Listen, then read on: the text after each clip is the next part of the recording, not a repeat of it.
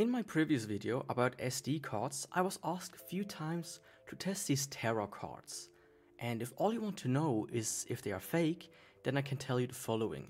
There are real ones, but not for 5, 10, 20 or even 50 bucks. The best price for legit ones that I've seen myself was around 80 bucks. And all of these cheap ones, not only are they fake, they are worse than legit cards for the same price. So let me go through these and show the stats and explain some things about them. Firstly, it is important to note that all of them have the same packaging, and especially interesting is the back. Both the 2TB and the 1TB cards show all the same figures. Let's look as an example at the MP3s. An average MP3 song that is 3.5 minutes long is somewhere between 3 and 10 megabytes in size, but the most common size I found was around 3.2 megabytes. So 2000 of them would be between 6 and 20 gigabytes, or for the most common size, 6.4 gigabytes. So let's keep these figures in mind and have a look at the cards individually. First up is the 2TB Xiaomi.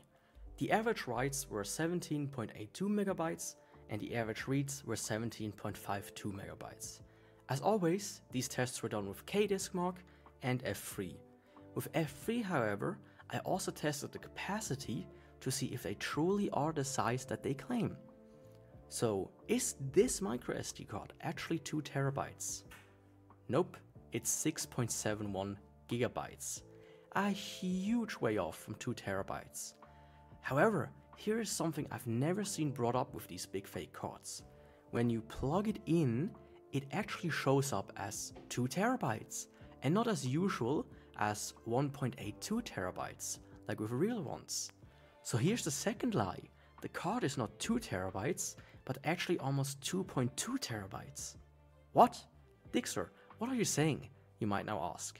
Well, let me explain something important when it comes to digital storage. I think many of us experienced this at some point. We buy a new storage device, as an example a 2 terabyte HDD, plug it in and see that Windows tells us that we get 1.82 terabytes. There are a few reasons we can think of for that. The PC messed up, the drive needs this 0.1 terabyte for something like a small database, or that the manufacturers are just straight up lying to us. The actual reason is slightly more complicated, but the gist of it is the following.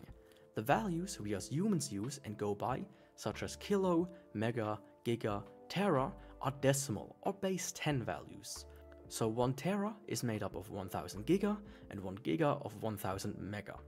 Computers, however, have a better understanding of binary or base 2, and for these we have names like kibi, mebi, gibi and tebi.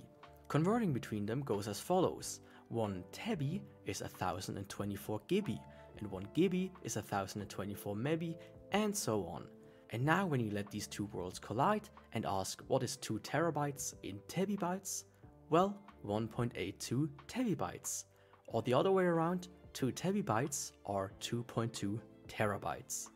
And all of this is now combined with Windows, which for whatever reason uses the binary system but labels it with the decimal system without any conversion. So when you buy 1 terabyte, you actually get 1 terabyte. In Linux, you get the binary labels by default, and as far as I know, Apple uses the decimal labels by default, but does the conversion for you. And in Windows, you get the decimals without the conversion. And now we come back to this microSD card.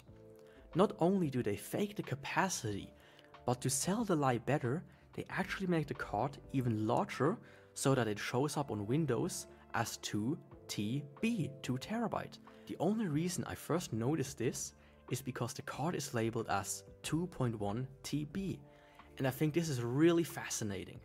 It makes sense though. The same person who buys a 2 terabyte storage medium from AliExpress, Temu, etc.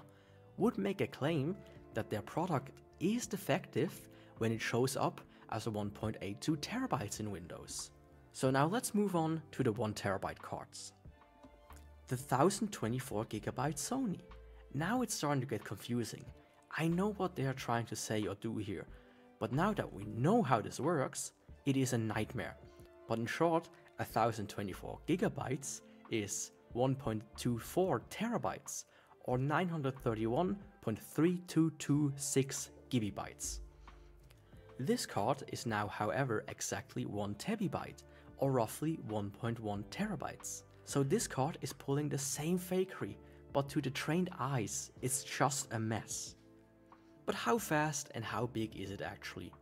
Well, the average writing speed is 9.73 megabytes a second, and the average reading speed is 19.12 megabytes a second, and the actual size is 2.74 gigabytes, so not even the back is correct anymore. Another thing I noticed with this card is that either the card itself or the adapter it came with is slightly misshapen, which is why it's hard to put the card inside the adapter itself. Next up is the 1 terabyte Xiaomi. I don't know why, maybe their calculator was broken or fake as well, but for some reason this time the card is 998 gigabytes in size.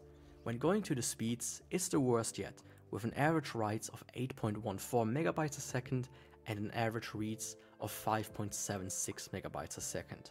And of course the card is also fake, with an actual capacity of 4.85 gigabytes. Okay, let's go to the last card. The 1 terabyte Lenovo is now 999.9 gigabytes? What? Okay, let's just go over the speeds. It has an average writes of 18.25 megabytes a second and an average reads of 18.88 megabytes a second, which makes it the fastest one. And what about its capacity? Well, it's a whopping 7.82 gigabytes, which also makes it the largest one, which is not really a hard feat when you consider that all of them advertise the size in the terabyte range. What surprised me the most is just how inconsistent these are. None have the same speeds, none have the same fake size, and none have the same actual size. If I didn't know any better, I would almost say that these are faked by hand and not some machine with a script running. There is, however, one thing that is consistent. The real capacity is in the front.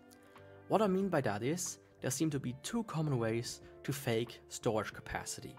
The first is to have all the storage in the front and the rest is fake. This is especially useful for these large ones, since the first few files you put on them will indeed be saved and can be read from the drive, but anything past the actual size will just be fake data. They essentially bank on people not wanting to fill up 1 terabyte or even 2 terabytes of data just for testing. The second is to mirror the storage space until the desired size has been reached. So what happens here is that once you reach the end of the actual size of the card, it will just start overwriting files from the beginning. This method is more useful for smaller cards, since it is more likely for people to access newer files. As an example, in a camera, where you might want to quickly check the newest pictures and not the ones from a year ago.